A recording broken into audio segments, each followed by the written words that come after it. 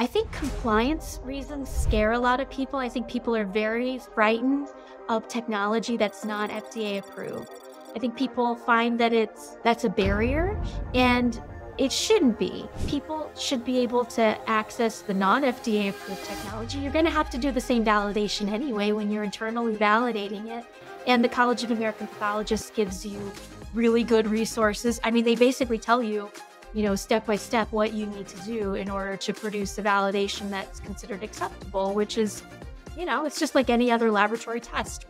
I think that just knowing that there are options out there that aren't FDA approved, and that the validation, the internal validation that you're going to have to do is going to be exactly the same, whether it's FDA approved or not FDA approved. So really, if you think the technology is good, then it's good enough, right? Learn about the newest digital pathology trends in science and industry, meet the most interesting people in the niche, and gain insights relevant to your own projects. Here is where pathology meets computer science. You are listening to the Digital Pathology Podcast with your host, Dr. Aleksandra Zuraw. Welcome, my digital pathology trailblazers. Today, my guest is Dr. Elizabeth Plocharczyk, and she is a pathologist at Ithaca, New York. She's affiliated with multiple hospitals, and she is a true digital pathology trailblazer.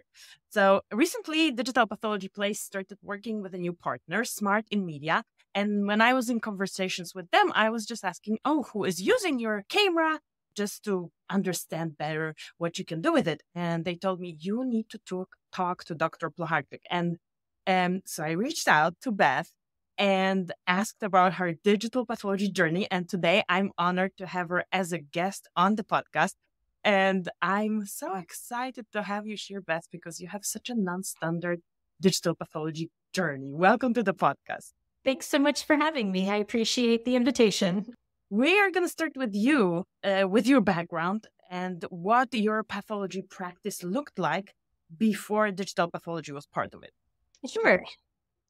So I'm a community hospital pathologist. I practice in Ithaca, New York, like you mentioned.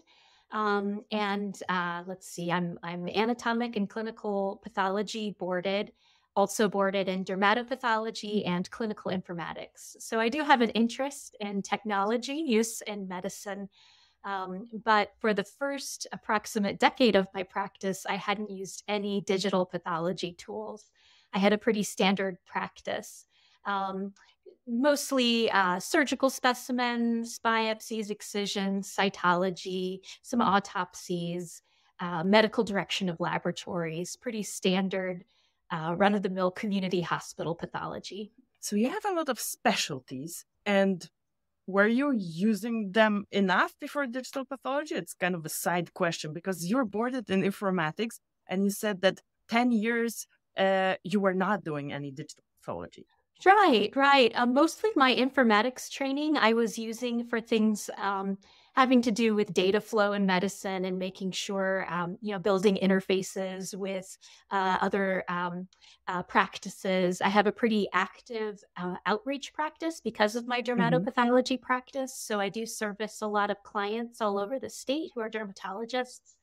And there are lots of heterogeneous medical record systems that we had to get our medical record system to be able to talk to. And so mostly my informatics up to that point was having to do with interoperability.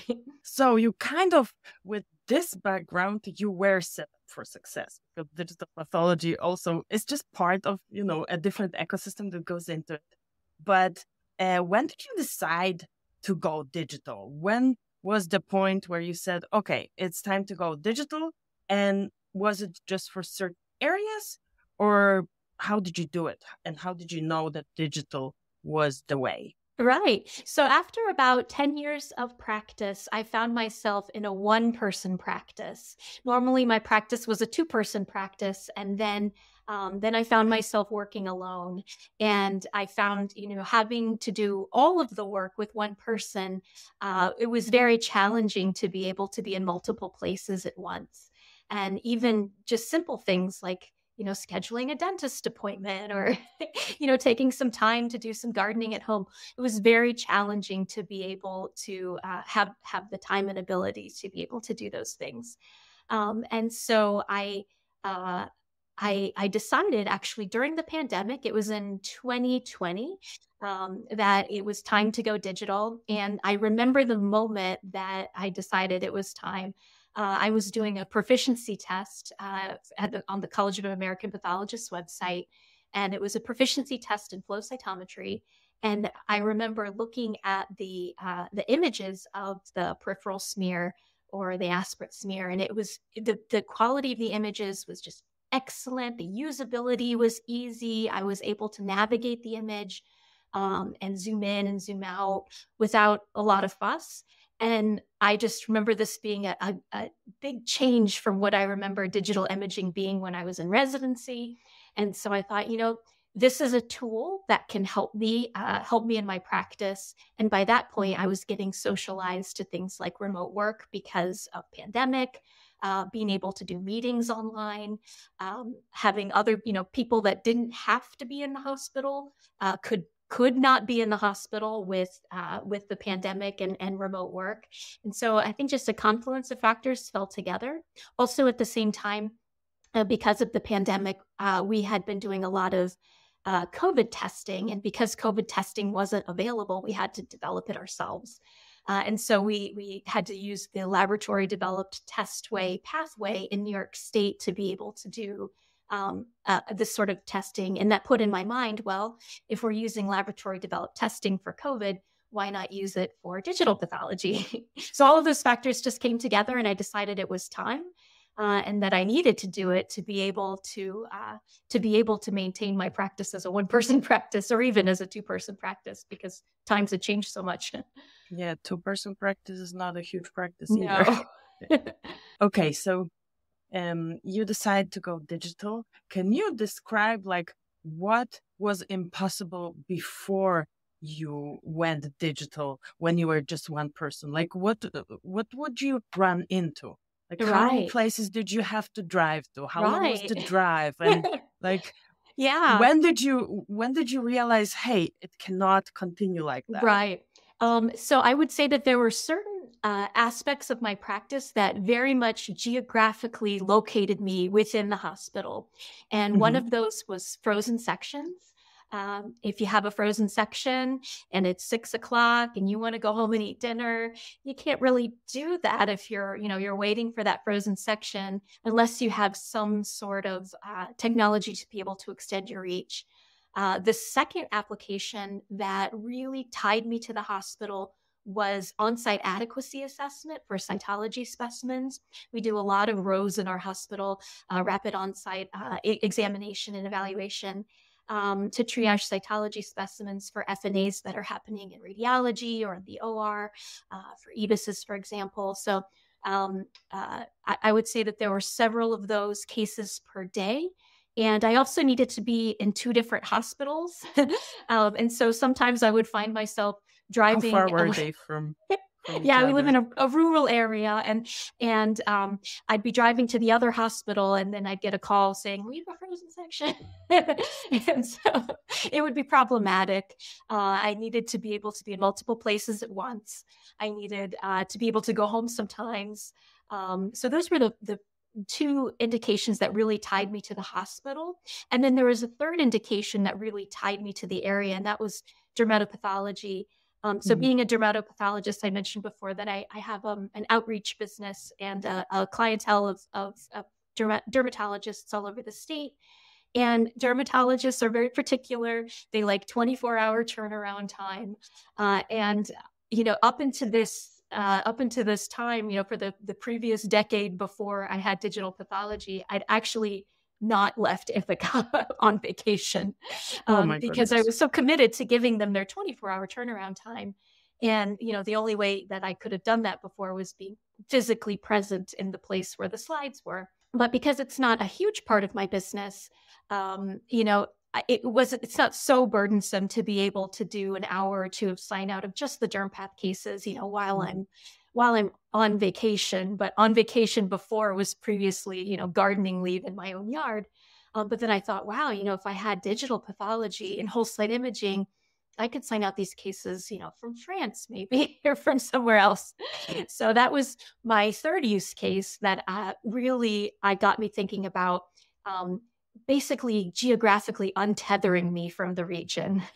I think it's a super powerful something that I don't know, is not that highlighted because it's more connected with the pathologist well-being and with the pathologist being able to do their job rather than patients, right? It's on the pathologist side to have a certain quality of life or to have a certain flexibility. And what I'm hearing then, okay, if you didn't have digital pathology, you would still be on your own. Are you still on your own, or do you No, it took me 14 months though to recruit another pathologist, and that's another factor that was a huge, player into this decision was, the recruitment environment. Now still, but even especially in 2021 when I was recruiting, was very challenging, very difficult. There's a huge shortage of pathologists, and we're all expected now to do more and to stretch ourselves even further. So we just need the tools to be able to make ourselves even more efficient and to extend ourselves as far as we can to work at the tops of our licenses. Yeah. So without the tools, you would probably have to cut the number of patients. Because I don't know, not be able to serve so much. How many hospitals are you affiliated with? 2 hospitals, and multiple physician offices. And then we also run the medical examiner program for the county. It's a rural area, so you kind of have to be a jack of all trades in this area. It's one of those things where if you didn't have if you couldn't do it, it couldn't get done, or there'd be delays or things not out and. Totally. It's not the scenario with, I cannot work with this pathologist, then I'm going to go to another one. There is no other one, right? Yeah. Yes. So, okay. So you identified a couple of areas where digital pathology would be a game changer. How did you choose the right tools? Yeah. When you were looking into tech, how did you pick what to go with? And did you check a lot of systems or did you have recommendations? How did you go about it? Yeah. So, the first thing that you do is you determine your use cases. So those were my use cases: rapid on-site assessment for cytology, frozen sections, and dermatopathology. So I knew I needed relatively low throughput technology. I didn't need something that was going to be scanning, 200 slides at a time. I was looking for something that had I was looking for whole slide imaging capacity and live view capacity, because I figured that for the rapid on-site adequacy assessment, live view would probably meet my needs better. And then I decided on a lot of people go for live view for frozen sections, but I decided to do whole slide imaging for frozen sections as well as for dermatopathology. So I was looking for a few different types of technology. I was looking, budget was a huge constraint for me because, I'm a single solo practitioner. So I set a budget and those were the main two, like functional specifications that I had. Is it had to meet my budget, it had to meet my use cases, and then it also had to be easy to use. Like I needed technology that, like I mentioned before, I'm often called when I'm driving from one hospital to another. If the technology was going to tie me to a computer, it wasn't going to be functional for me. I needed it to work on a tablet, which, I can take pretty much anywhere with me. And so I needed to be able to pull over to the side of the road and pull something up on a tablet to be able to make decisions rapidly off of that. I wanted to be able to use it easily on the tablet. I didn't want to have to log into another system and then pretend like I was using a mouse. I wanted to use my that and, move the image with my finger. I wanted to pinch to make it bigger. I wanted to pinch to make it smaller. So that was pretty critical functionality to me. So I think it's really important to define your functional specifications that you have in order to make sure that the technical specifications meet the functional specifications. So you say a lot of people go for live view for frozen section, but you decided to go for whole slide imaging. Why did you decide? And did you have any problems with that? What's Yeah, the reason why people do live view for that? there are lots of systems out there for, frozen sections with the trundle that you can manually move from afar. I was priced out of those types of systems. For the live view that I was using for cytology, the cytotech would be moving the slide. And so the cytotech has, some idea, cytotech knows what they're looking at. And so I could say, oh, hey, stop at that, that group of cells over at 3:00 and go in there. I could be having that conversation with the cytotech, but with the frozen section, being the only pathologist, I would pretty much be the only one that be knowing what's being looked at. And I would feel less comfortable telling, a histotech on the other side, oh, hey, stop on that thing that looks kind of square and, move over there. And so that was one reason. And then the price was another. And then the third reason was because, I was getting, this was my first foray into whole slide imaging. And I wanted to sort of push it to see what could I do with whole slide imaging. I wanted to also have a little more value for the investment that I was making in the whole slide imaging, rather than just for when I occasionally wanted to go on vacation and out of the area and wanted to read those germ path slides. So I wanted to be able to get a little more value for my money. So that was the reason that I decided for whole slide imaging for the frozen section use case. And the quality is good enough, right? Quality is excellent. I'm really impressed by the quality of, very affordable scanners and the time that it takes to scan is not prohibitive. It's working out, very well, even for that intraoperative setting. So I know frozen section images only from there's a data set, TCGA, the Cancer Genome Atlas. They have a bunch of slides, and several of them are frozen sections. In general, frozen sections are not as beautiful as FFPE samples, but they're not going to be more beautiful on glass. Right. It's not that a scanner is making those sections more ugly. They just are like this, and you have to work with it. Right. So you just get what you get. Right. And the scanning doesn't make it any worse. So, okay, going back to the budget. How did you, if it's okay for you, can you tell us what your budget was for this whole setup? And then we're going to dive into what you bought for this money. But first, what was the budget, and how did you come up that this was a reasonable budget for you that is not going to put you out of business or put you deep into debt? Right. So I was practicing alone at this point. So I did have a little bit of flexibility because I wasn't paying another pathologist to be doing work. So I basically just set a budget that was $75,000. I thought, for $75,000, I should be able to get a solution or several solutions that will, meet my needs and meet my use cases.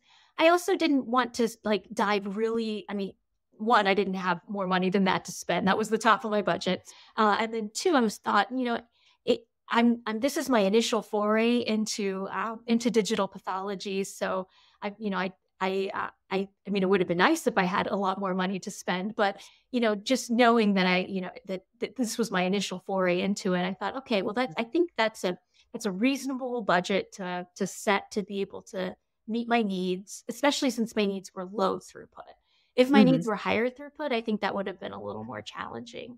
If my needs were to completely transform my workflow, but they weren't. I just had these special use cases just to get me out of the hospital for very certain things that were absolutely tying me to the hospital. Okay, so what did you decide to get, and where did you distribute these devices? Right. So my evaluation process basically was see what's out there. So, I did internet searches and looked in, resources like Cap Today, and just to see what was out there.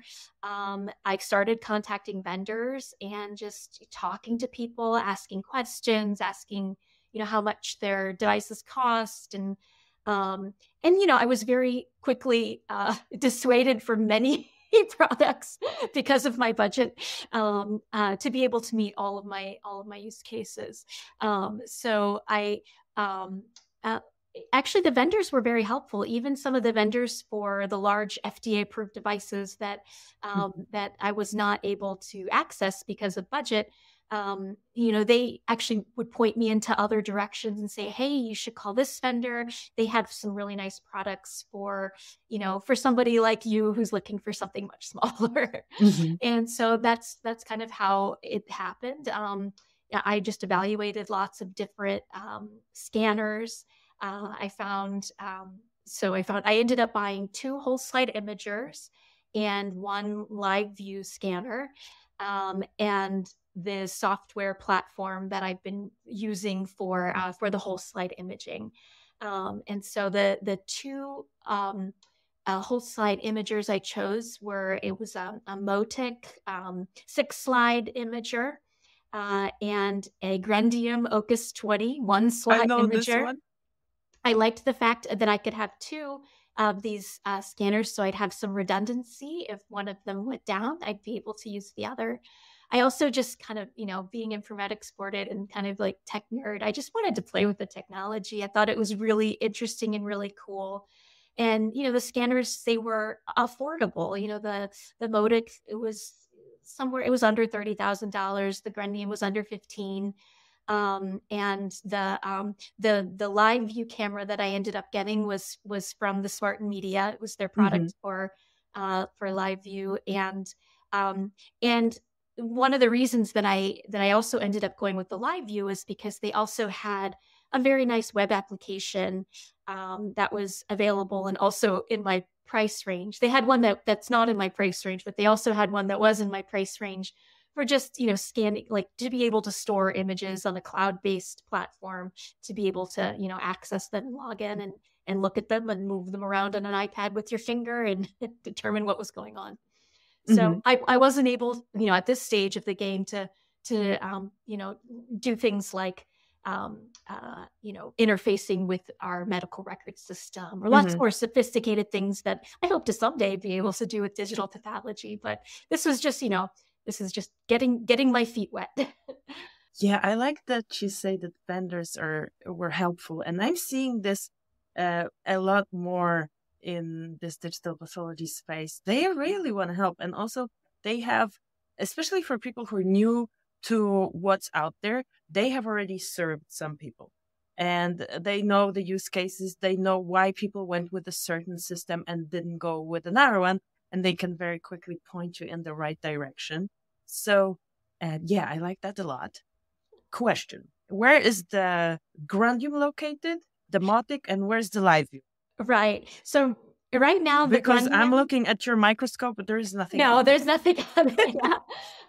So the Grendium is actually going to eventually live here. This is my home office. I have a home office and a hospital office.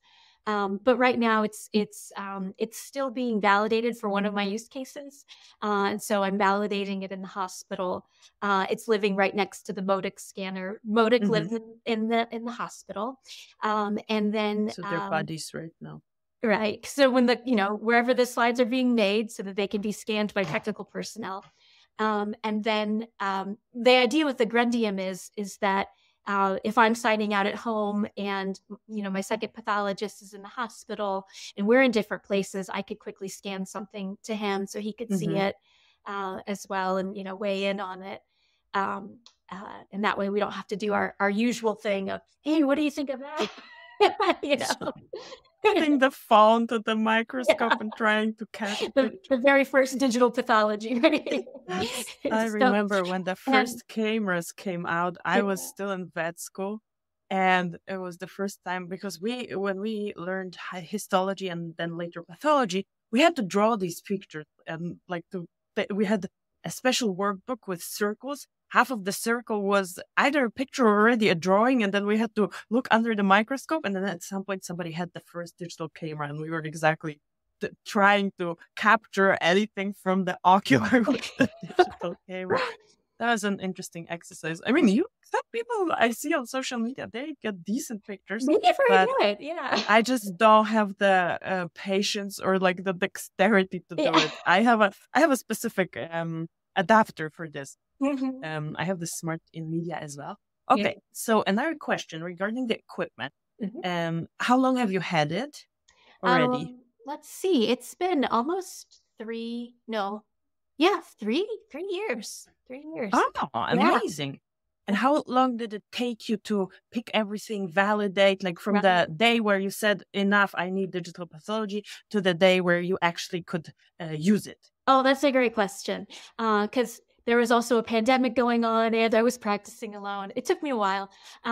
So the day I said I'm going to get digital pathology, that was in September of 2020. And I set myself a deadline to December of 2020 to choose my technology. And I stayed on Mhm. track and I chose it and I made my purchases by the end of 2020. I got all of the technology, the following month. So January 2021. And then the easiest thing to validate was, I think the thing I validated most quickly was frozen sections. I think that Mhm. that one went easy because I was able to use a lot of archival material. Oh, yeah, true. And yeah, and I ended up validating that one first because of my need to kind of get out of the hospital. That was your most narrow bottleneck, I think. Yeah. Yeah. And I was validating concurrently the live view, which is living on our Rose camera in the hospital. Mhm. It's on a cart that goes to cytology or I goes need to to go to one pathology. hospital one time and make a video how they have mobile digital pathology on the microscope driving it. Yeah. I say it took me about 9 months to get all of the validations just completed with the data and all the scanning and just, reviewing everything. Submitted it all to the state, and I was using it even before I heard back from the state. Mhm. But the state, chimed in, I would say 6 or 8 months later Okay. about that. So it took about I would say a good year of Mhm. validating, but I was a little bit constrained just in my situation, just to be able to get everything Yeah, done. you were on your own. Also for the That's a on-site success. assay. Yeah, the on-site assay took me a little bit longer to validate as well because the way we chose to validate it, since it was a live view, was, in real time, just kind of using it first and then doing our normal process and seeing how well they compared. So we had to wait till we had enough cases to be able, and that took a few months to be Mhm. able to get enough cases to compare them. So, but yeah, so we did the validation, submitted it, and it's been great. It's definitely liberating to be able to use the technology. I like using it. I'm getting used to seeing the images. Some images are easier than others to see. I did decide at one point that I didn't want to do huge excisions for subtle melanomas or subtle melanocytic lesions. I didn't want to use the digital for that. Okay. For like multi-slide cases, at least the way that I have it currently set up, because it's not integrated into the EMR. It's not perfect. But for small biopsies, the basal cells, the frozen sections are fine. Everything looks very, very good on it. We had some trouble validating the special stains because we were having it took us a little while to overcome that hurdle because the scanner was focusing in the plane of section where the marker was instead of on the tissue. Oh, okay. And so we ended up having to erase all of our marker lines on our slides and rescan all of those and try again, and that worked to be able to do that. So Marker lines like with the pen? yeah, like with the Sharpie, dividing the area where the controls are versus the tissue. Okay. I understand. See, yeah, those scanners. We need to be vigilant about these things that are so obvious for us, but then a device doesn't really distinguish. Right. So you've been doing this for 3 years. Let's say you wanted to go one step further. And let's imagine budget is not a constraint. What would you add to your digital pathology arsenal, like to make it even more liberating, increasing the access to patient care? What would be the next thing? And it doesn't have to be, a specific device, but like a use case. Which use case would you take under the digital pathology umbrella? The two next steps that I think are most critical to accomplish would be interoperability with the medical record system and higher throughput scanning. So I think that I would like to get one of those, larger, fancier scanners that is able to do, all the GI biopsies or whatever. I think high throughput scanning would be very nice. And interoperability with EMRs is absolutely critical because I think that if I were integrating this into my daily sign out in a way that enables me to maintain efficiencies and actually read multiple slides in a day, not just a select few. I would definitely I would want to be able to click on the image and know that the image that I'm clicking on is the one that's with that case. I'd like to open up the report concurrently with it and to be able to dictate into the report. And so that's my dream. And that's actually what I'm working on next is the interoperability in the EMR. So I'm hoping this will work out. It's challenging when you don't really have a big budget. So how are you approaching it? Are you looking for some third-party solution? Are you trying to do like custom coding? What's your approach to that one? It's one of those things. So we have an opportunity in that our hospital system is changing EMRs, and so we're moving to like a more modern medical record system than we've had before. So there's lots of opportunities with that, and with my informatics background, I'm very heavily invested in the EMR. Getting it, making sure that it's very functional and it works well for all the users and that it's configured properly. And one of the things that I have been looking into with that is, digital pathology and the way it integrates into the EMR.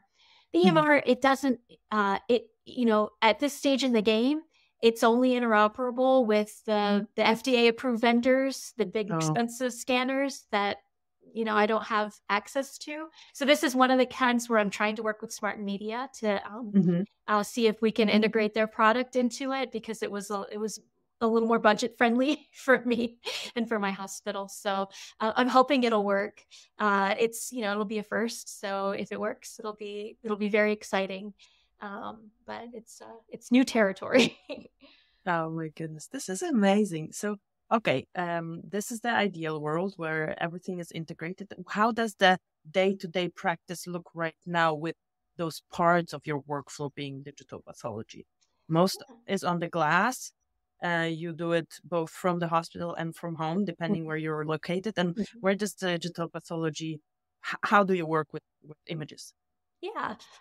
So for me right now, I basically, since there are two pathologists there, if one of us is in the hospital and there's a frozen section or rapid on-site assessment, or if I'm in the hospital and my derm path cases are there, or, a courier can bring them here to my house, then, my preferred workflow is glass. It's definitely, it's easier for me. And the other pathologist, feels pretty much the same way. But there are times of day that we like to make ourselves more available to the radiology staffing, often on the peripheries of the day when our normal histology, like when we're done with the glass, we have no reason to be in the hospital other than to be there for, the frozen section or that radiology procedure. And in those instances, we heavily rely upon the on-site adequacy assessment. So what'll happen is, there's an early morning procedure or a late afternoon procedure, and the pathologist is not in-house. The cytotech will go up and do the rows, send us a link via the PathoZoom camera. We'll log in. We look at it just like it's a movie. We watch, like I'll just watch it on my iPad, say, yeah, that looks good. Yeah, that looks hematopoietic, send some for flow, or, oh, there's some, neutrophils in there, let's culture it, or, oh yeah, look, that looks endothelial, let's get a cell block, all the traditional rows that we're doing, triage. And so that's been great. And it's a real, it was a real appealing feature when I was recruiting for my other Definitely. pathologists. I could Very say, much would be listen, for me if I was looking for a job. yeah. When it's getting later in the day and you want to go home and have dinner with your family, you can do that.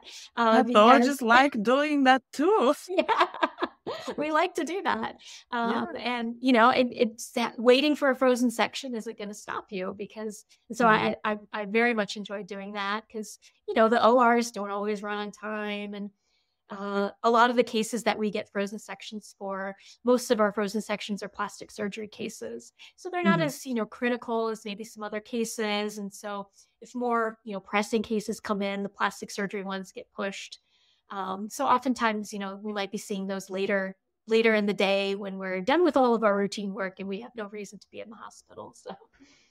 So do they text you and say, hey, open your computer and scan the code for they'll say, hey, so for the frozen sections, basically the workflow is the technologist who is preparing the frozen section will scan the slide, give me a call or send me a text and say, hey, we just started scanning the slide. It should be uploaded in a couple minutes. And then I log in to the, on the iPad, no matter where I am. It's, very easy to always have the tablet with you, and so I could be out to dinner, I could be in the dentist's office, it doesn't matter, and I can take care of that frozen section, as soon as it uploads, call the surgeon, let him know what I'm seeing, and then it's just done. Perfect. What I did recently, I just got the Smart in Media camera, and I had a lecture for non-pathology students about pathology data. And I did a demo for them and let them guess what slides I had on the stage. And I just had them scan the QR code. And of course, the first thing that they started to do is draw on it and annotate and draw circles and hearts. I'm like, that's at least interactive. Good teaching tool as well. So that was fun. Beth, you are working with community hospitals. How did they react to this new cutting edge tech?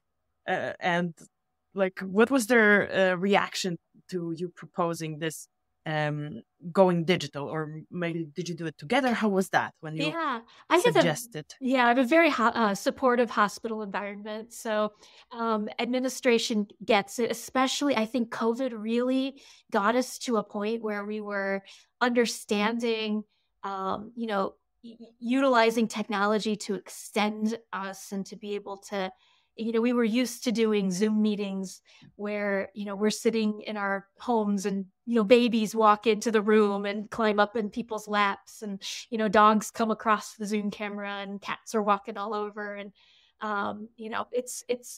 we got used to that. We got used to doing, our tumor boards now are all Zoom. And so the idea of using technology to be able to extend the resource, they saw what working alone was doing to me. They saw, they saw how hard it was. They saw how hard the recruitment environment was. They saw how difficult it was to recruit for other specialties as well. So, I think that administration gets it as a tool. And they're also very supportive in trying to help me with my crazy scheme of trying to become interoperable with the medical record system. So I think it's very helpful to have a supportive hospital environment. They didn't have extra money to throw at it, but they were basically, they knew that this technology would help me extend the resource so that I could provide more services. I could say, okay, listen, we can have frozen section hours, that are longer because I'm available. I'm more available. I can't be available if I have to go to this hospital, and we don't want to limit procedures. I never want to be the rate limiting factor in a procedure. And so I think that, showing them this allows me to not be the rate limiting factor is good for hospital, throughput and bottom line and patient care and all of these things too. So the hospital reacted pretty well. I think it's sometimes a little challenging with the frozen sections because it does extend the turnaround time a little bit for me, since I am using whole slide imaging. So they're not, they're used to being able to have the slide on the glass, have the instant answer. Now there's a slight delay of the few minutes that it takes to upload the image. And And I think sometimes the surgeons who, I don't think they didn't grow up belong to with the this most technology. patient group of professionals either. Yeah, they're pacing back and forth. And so I think that there's, but I feel like once people get used to it and once surgeons are coming in that have seen this in use for their entire careers, or have seen, me using this for my entire career, or my entire career that they've been with me, then they'll just see it as normal. And so I think that, over time it becomes, people get used to it. So the technologists like it. The technologists in the laboratory love having tech that, that it's even though it's more work for them to scan stuff, they see what it does. They see that it extends the reach, and that it, makes things easier and allows for other use cases as well. We're using it now for tumor boards.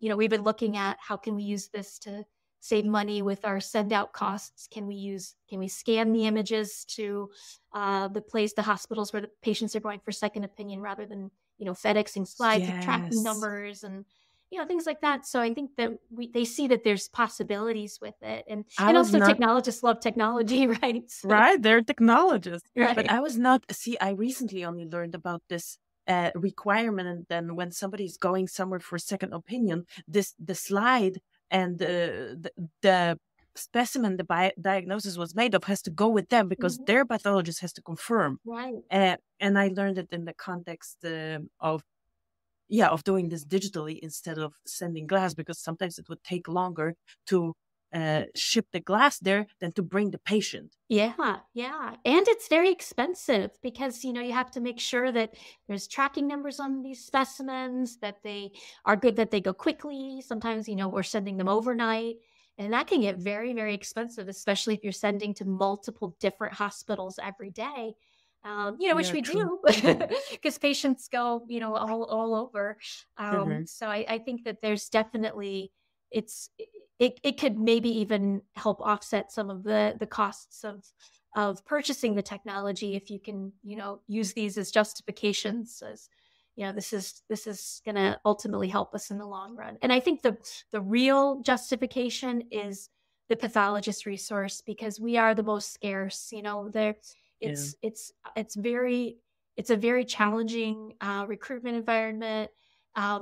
It's now that people are kind of used to having a little more flexibility with work, people are demanding it. And so if we can help provide that, then, if there's technology that can support us in that, then we should definitely be exploring it. And I hope we get there. I mean, the radiologists in our hospital are 100% they do remote. that, right?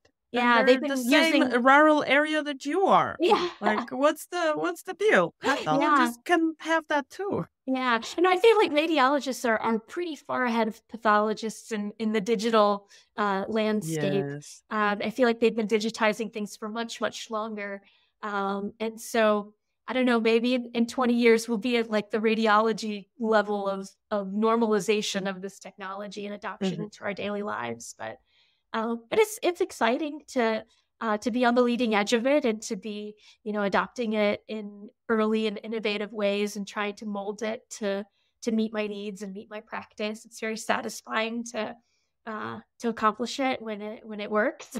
So your practice owns all the tech, and you basically have it where it needs to be used. Correct. Okay. Yeah. Understood. And I needed to do it that way because one of how rapid my timeline was and how quickly I wanted to move. I wasn't going to be able to wait for capital cycles and apply for things. And also, the hospital environment, they have so many priorities that are competing.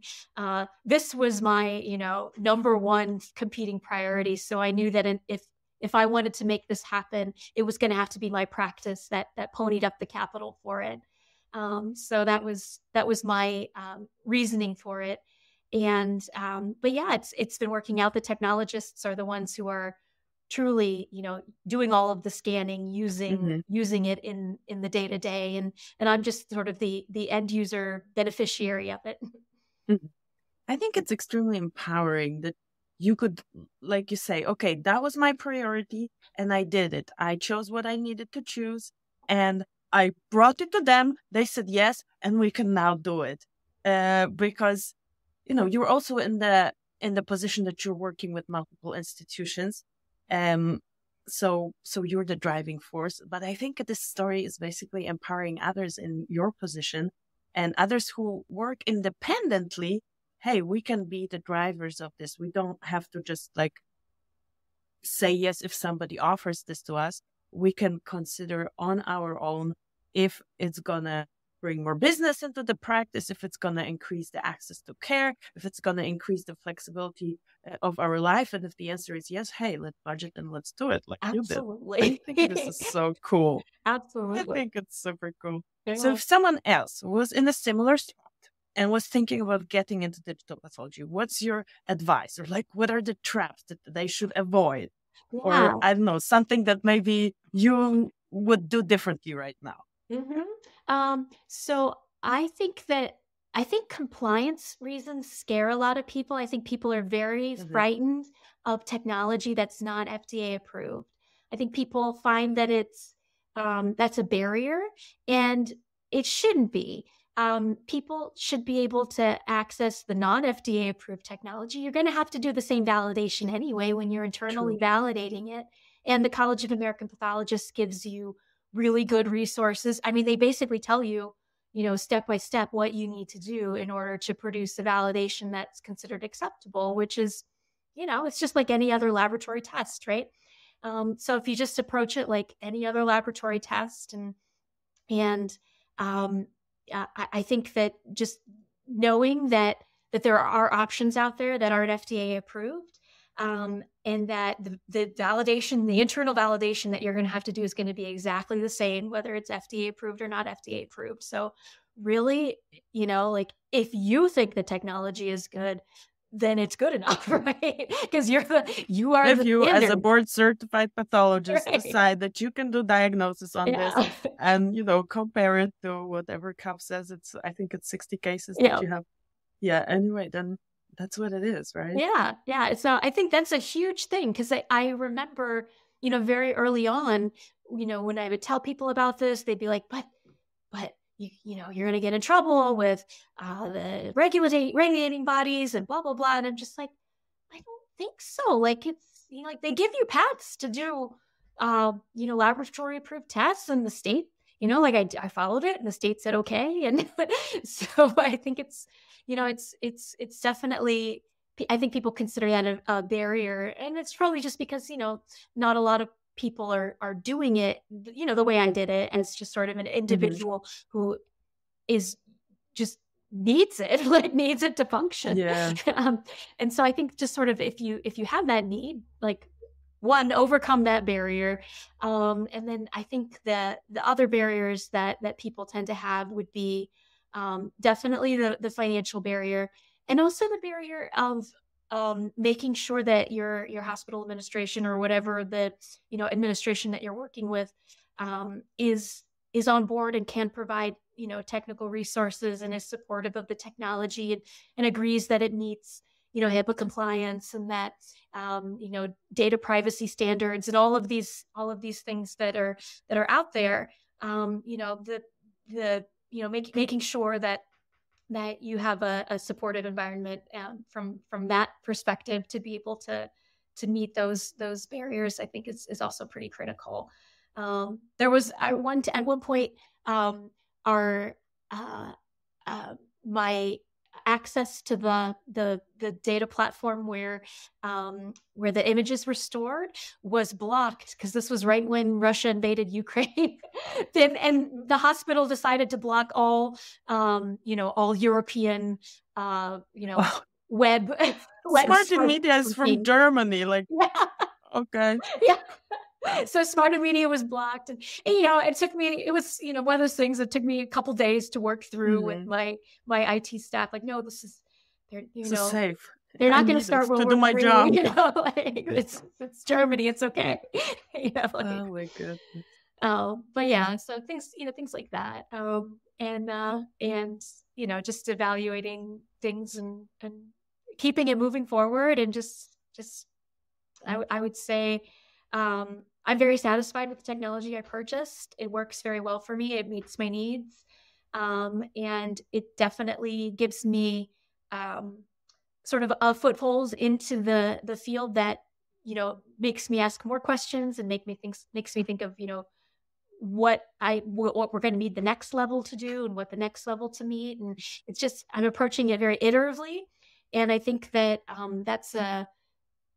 that's another thing too, is I would recommend for people approaching it iteratively. I can't imagine trying to dive in and completely redesign my workflow. I think that's another thing people get scared of. They're like, oh gosh, I love my microscope. I love glass, I don't want to move away from that. But, if you don't, most of my work is glass. The digital stuff is just the icing on the cake.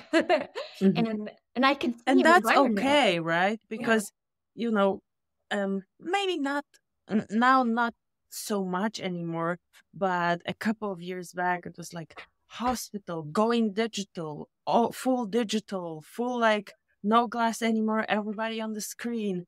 And people who don't have the luxury of having an institution or having a dedicated group coordinate that and coordinate the phasing out and then just going to digital, think it's not accessible to them. And it's not. You just use it iteratively and in a different way. So Beth, if you decided, okay, I want to grow my practice, would digital pathology be a tool that would help you grow it, like have another person or? Oh, absolutely. Yeah. And in fact, our hospital system is looking at affiliating with another hospital system. And that other hospital system has had an extremely difficult time staffing their anatomic pathology lab. They have a hard time staffing pathologists. Same thing, recruitment environment. It's also a very hard environment to recruit technologists, histotechnologists, cytotechnologists. It's very hard to get all of these things in place. So I can see a future where we are, consolidating resources for anatomic pathology for multiple institutions in a centralized environment, and using the digital pathology not only to share cases amongst pathologists, but to be able to do, the frozen sections, the on-site adequacy assessment, even just daily sign out. I think if we can get to a point where we've got high throughput scanning and good interoperability with the EMR, I can see a future, especially if we're expanding and growing, and that will help normalize the workload. It will help people be, working at the tops of their licenses and be more efficient, to be able to work from anywhere. And it'll be attractive to recruit pathologists if we can tell them they can work at home, if they want to work at home. I think that's, giving people that sort of flexibility, I think would be the next steps, is the higher throughput, the interoperability with the EMR, and moving even more toward incorporating it into daily routines and sharing across geographic distances. I mean, when you're in a rural environment, it's you've got a lot of space between hospitals. Yeah, that is true. And not everybody wants to come and work in a rural area. And this is amazing. I love your story. I love very much how empowering and how you just did it. And that always gives sets a super cool example and shows that it can be done. You don't have to wait for anybody. If you need it, just do it. There is a way to do it without going out of business. And you can serve more patients, and that there are budget-friendly tools that can unblock the bottleneck.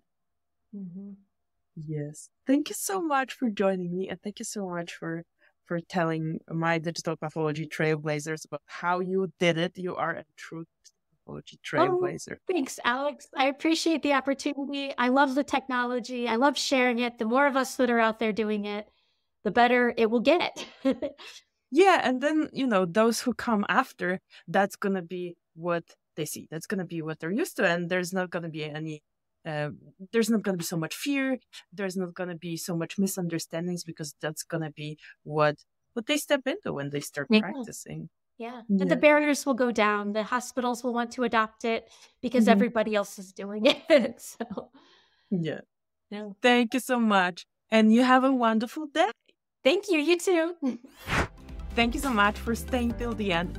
I felt this episode was really heartwarming when a person, a pathologist, a female pathologist from a one-person practice can go digital and can help more patients than she would without those tools. And if you want to check two of the tools that Beth was mentioning, the Grandium microscope and the Smart in Media Live View camera, I will have them linked on the screen here or here. You can check out in more details how those tools work. And I talk to you in the next episode.